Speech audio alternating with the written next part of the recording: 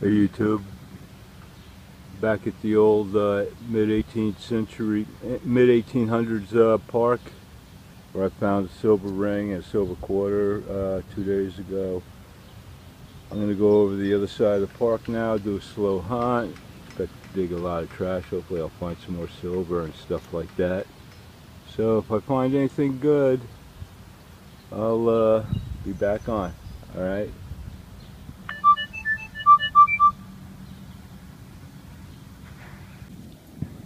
Hey YouTube, it's been like a couple hours. I haven't found anything really except some clad, but I just dug up a really interesting button.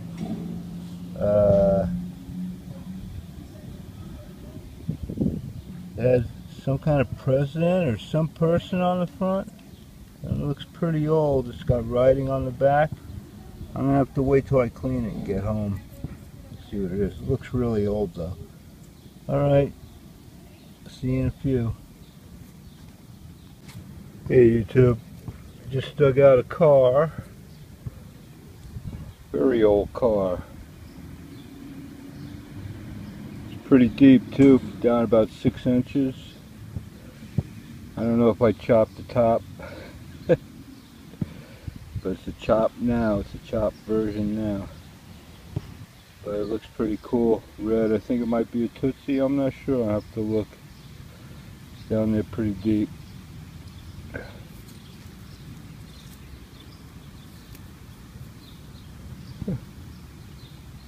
I'll be back.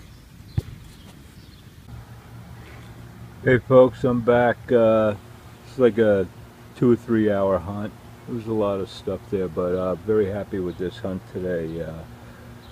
Found this great button, so I got the cover for my CTX 3030. Happy with that. Here's the wrap up. Got a bunch of clad. $2.45. Bunch of Lincolns.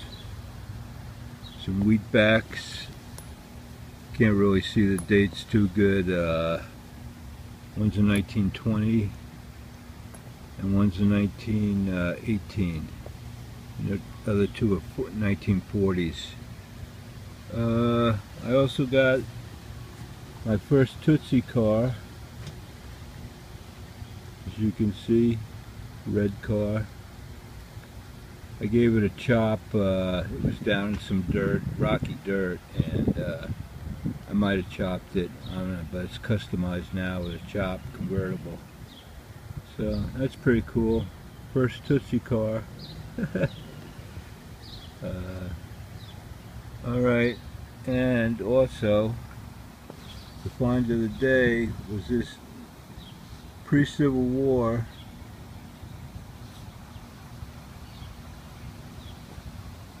Henry Clay button, campaign button from the 1933 presidential campaign.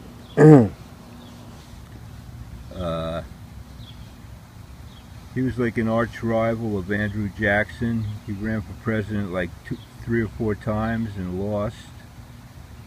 And in 1944 he lost.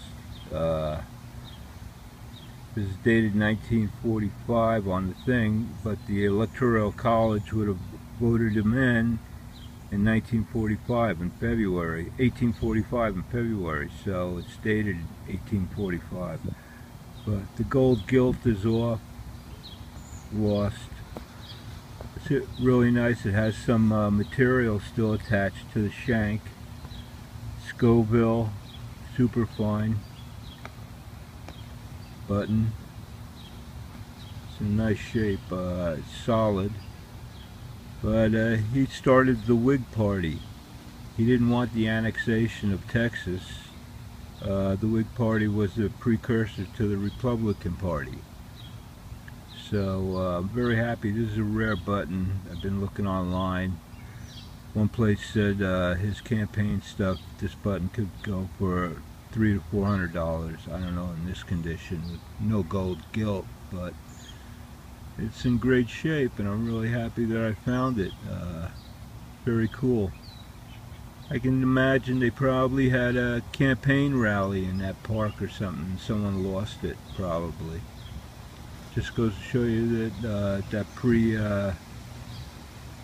mid-1800s park, there's still stuff in there. It's I think they moved a lot of dirt around and everything, so I'm not sure if it'll be easy finding stuff. This was about 6 inches down. I'm looking for deep targets, and it's hard to find the deep targets there. Everything's 2-3 inches, and still a lot of bottle tops and clad and stuff, but I look for the deep targets. So very happy with this. Very interesting. Henry Clay. He was also he joined the War Hawks. He wanted war with Britain in 1812, and